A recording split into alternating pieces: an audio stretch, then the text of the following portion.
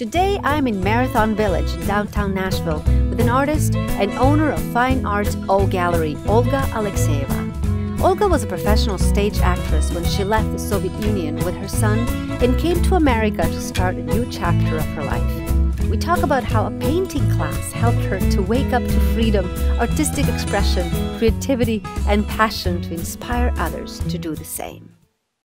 I'm Tai Chi. At 19, I was a superstar, and I was lost inside. I left it all behind, switched continents, and started all over. Years later, I found myself lost again, this time in the American dream. This is a story about awakening, about living the life you were created for, about going inward and discovering the joyous and purposeful person you and I are both meant to be. This is Waking Up in America. Olga, this is so wonderful to be here. You've created such an amazing space, this art gallery. Thank you. And these are mostly, they're all your works? Yes, it is. I do have a couple of photographers, but initially this location was kind of created for my showcase, and as much as I can show, I show. You know what, I can't see your life in it, but I can sense it. You know, I can feel what I feel, joy. And what's so cool is that you're my first Russian on this show. All right. And, you know, this show is Waking Up in America. And I am an immigrant, and I find America, you know, American spirit of being brave and free. People who are born in this country, they take it for granted. They don't know what it is to kind of to strive for something, achieve something, and keep something. Because you can strive and achieve, but then somebody's going to come and take it away from you or something. So there's no security. And this country that I've already been for 24 years, is different. Paint the picture for us of your childhood in Russia and how you started. Well, my childhood is too far away from when I started. So let's just kind of... Okay. I just grew up in Russia, and I was in I was a pioneer. I was like in pioneer organization. It's like a junior communist party. Right, exactly. So yeah. I had to be. I used to be a professional actress. On a stage, so not much in the movie, so that's why this is all these cameras. It's kind of a little bit kind of, but you know, I get used to it. I just try to kind of block my mind from that and remember where I come from. So I spent about 13 years on a stage, and in my paintings, you pretty much can see my staging, my storytelling. That's what I like to do, storytelling. But when you say professional artist, actress, that means you went to the academy. I have two colleges, because in Russia, in that time, you could not just have it as a vocational hobby. Right. So you had to go to the college, 4 or 5 years college, and have diploma, and be a part of repertory theater. And so I was there, and I was playing, you know, Chekhov and Shakespeare and, you know, Molière, all the classics. Classics, and that's very different, I find, from American way of, you know, becoming an actress. Because it's more entrepreneurs here, you know, people get together for something and disperse. Sometimes in one day I could maybe play a pig in the morning for kids.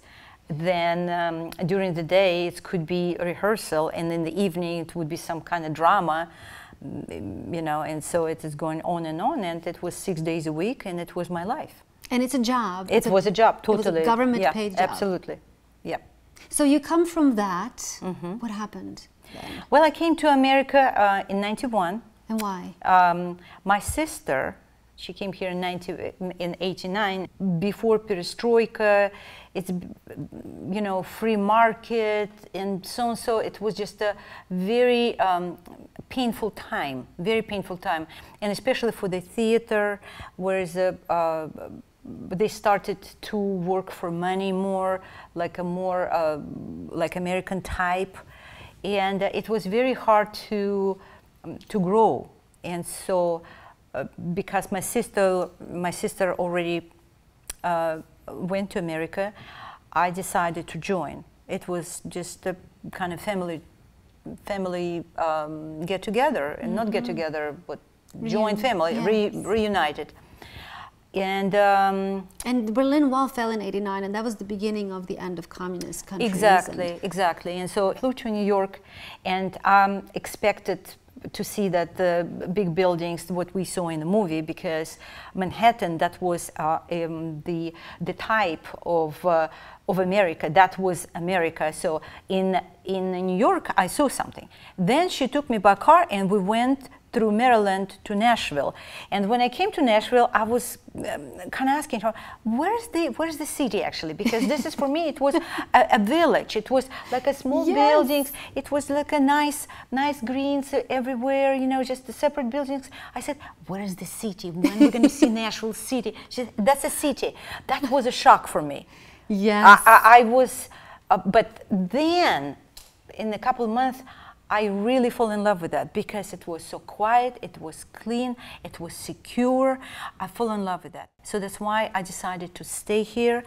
And along the way, I got married and all the kind of stuff. But makes the story short, I stayed in America, and I became a citizen.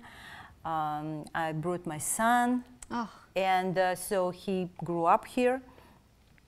And the life kind of, it's like from crumbles of the dough started to put together like in a bowl. Yes. And right now, I feel like I'm in place. I'm in the right place. Yes. And so that's wonderful. This is the most important, that I made the right choice. And I know exactly what you mean. To us, to me also, you know, the cultural shock was the rest of America. I also expected America to look like New York. Exactly.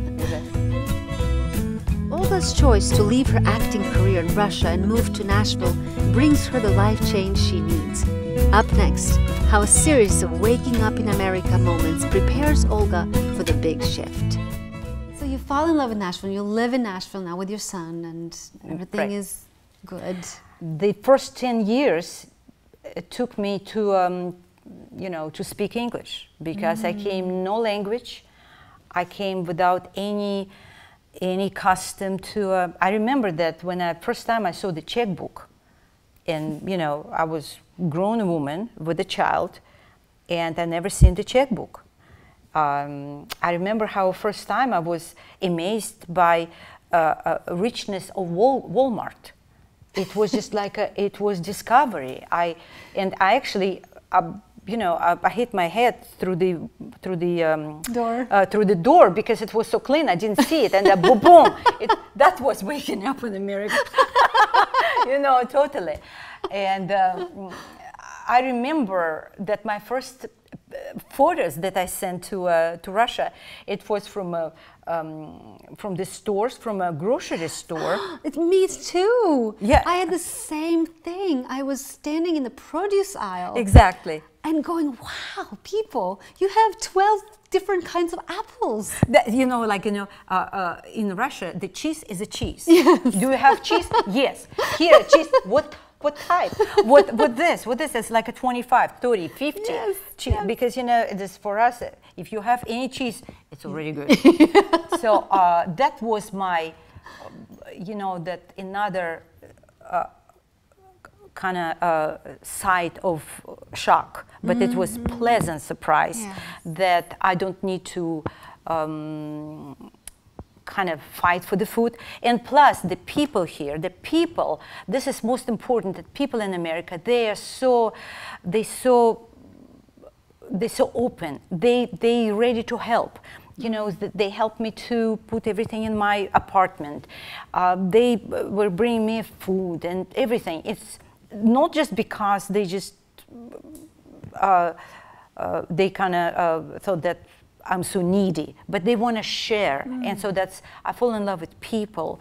And I think that American people, they're pretty naive to the point, from the point of view that they don't know the life in other countries. So they take that life for granted and they just bickering about it still, you know. But they are kind of very naive and like a children, and so that's why it's very endearing for me.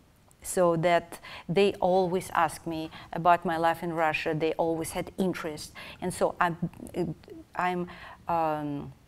was kind of getting into life and making friendships, and people taught me a lot. And you know, they were very patient about my language, about my kind of hard way to get into it, and eventually it's kind of came together. So I'm so glad that everybody understands me now.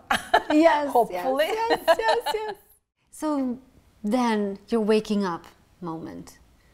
When I came to America, I pretty much like a flee from Russia, because it was very hard in every sense of it to live everyday life, financially, and so on and so on. When I came here and I satisfied my hunger for food, for shelter, for everything, my soul was hungry for creativity. I tried different activities. I went to ballroom dance. I went to Toastmaster. Yes. I tried to become a part of some group and do something, but I never got kind of rooted. I still like ballroom dance, don't get me wrong, but I never considered paintings as one of my activity, because I knew I could not paint. Right. So when people tell me I cannot paint, I said, I relate to you completely, because I could not paint 12 years ago. After she satisfied her hunger for food and shelter, Olga felt that her soul was hungry for creativity. Up next, find out what Olga credits for her fulfillment and how she's now giving back. So literally, now it's 2015. In 2003, I went to my first place in Centennial Park. I decided, okay, let me just go, put a mark. I went because I know for sure that you cannot paint, but let me just do it, because I always was curious. I was ready to try everything at least once. I tried. If I don't like it, back off. But at least I tried. And I understand, I know just how much courage that takes, took, because, you know, we grew up in a system that unless you started young, you could never be an artist. Exactly. Unless you went to school, the academy, and were, you know, had the seal of proof by your teachers, by the system, you could not ever consider yourself an artist. Exactly. Anyway, that was very amazing for me, because I went to pretty much like a vocational group at Centennial Park. It was maybe 10 adults, and I was shaking. I was thinking, oh my God, everybody, I expected that everybody would stand with a palette and paint beautifully, and I would come and I would be like a ugly duckling there. So I was tired to feel myself inadequate, because all children spoke English and I didn't. Think about it. Yes. Little baby, little child speaks English, and I am adult, cannot speak English. That's already a shift. So that's kind of added to my insecurity. But the teacher, Hazel King, she's a legend in town. She's probably 95 right now. But she welcomed me with the open arms and the open heart, and it was my first entry to that world. And I did not think much what would it evolve. I just started to go. I started to paint, and step by step I painted more and more, and went to different classes, and started to do different shows. It's just like, it was like, you know, it's like you start skiing. you know, stand there, hey, go. And the doo-doo-doo, I even could not stop. I was just going. Seriously, through all this, you know, ups and downs. I'm still up and down. But this is part of it. This is part of it. So this is my second gallery here. And we are, you know, I consider that not just my only personal achievement, but the Nashville itself, it's the biggest part of it. Yes, the community and the environment exactly. that allowed you. Not only allowed, but it's supported. Yes. Supported. They just encouraged me. They said, you can do it. Coming into your creativity and becoming free helped you to deal with the insecurities. Exactly. And what you were saying, you know, the motivational speakers and the environment and the people and that spirit of, we want to lift you up.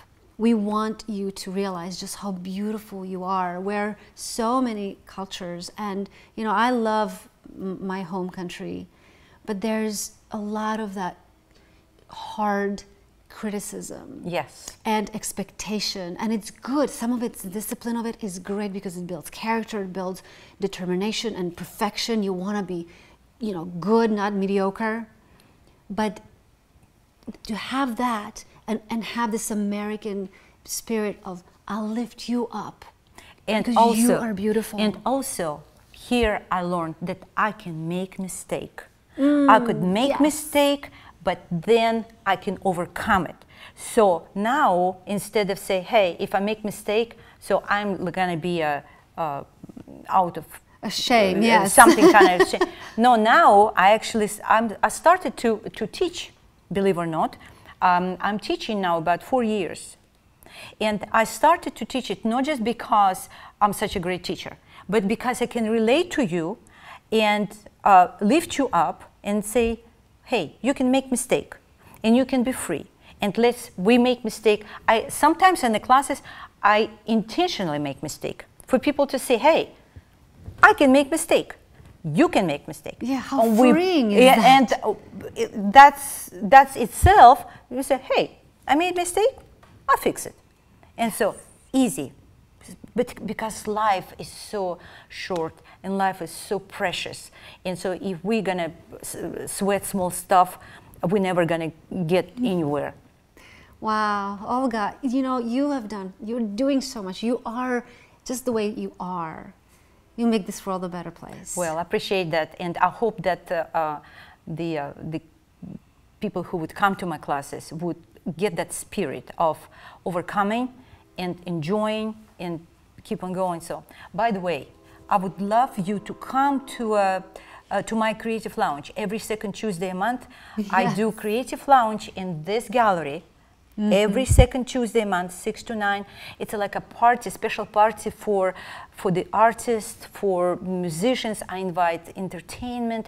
I invite people who already, you know, maybe actors, dancers, just different types of art who can just one day just show you beauty. Yes, which is really wonderful to come, even if you're not. Everybody's creative, and everybody is an artist in their own way. Yeah. And just to be here in this space and feel that creativity and that freedom that you bring, exactly. It's wonderful. You know what's so cool, Olga, that I'm here in Nashville and I feel like home. And you know, we're gonna do this song that takes me right into my childhood. How crazy is that? So, a Russian school? Russian school, yes.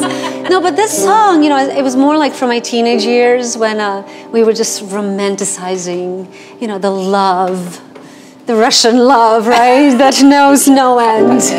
Okay. So probably everybody knows this song anyway. Не слышны в саду даже шорохи. Все здесь замерло до утра. Если б знали вы, как мне дороги подмосковные вечера. Если б знали вы, как мне дороги подмосковные вечера. Речка движется и не движется, вся из лунного серебра. Песня слышится и не слышится в эти тихие вечера. Песня слышится и не слышится в эти тихие вечера. А свет уже все заметил. To replay this episode or any other episode, go to wakingupinamerica.net and reach out to us on our Facebook group, Waking Up in America, because we want to inspire you and encourage you to live the life that you were created for. Thank you so much for watching and see you next time. Не забудь ты эти летние Подмосковье.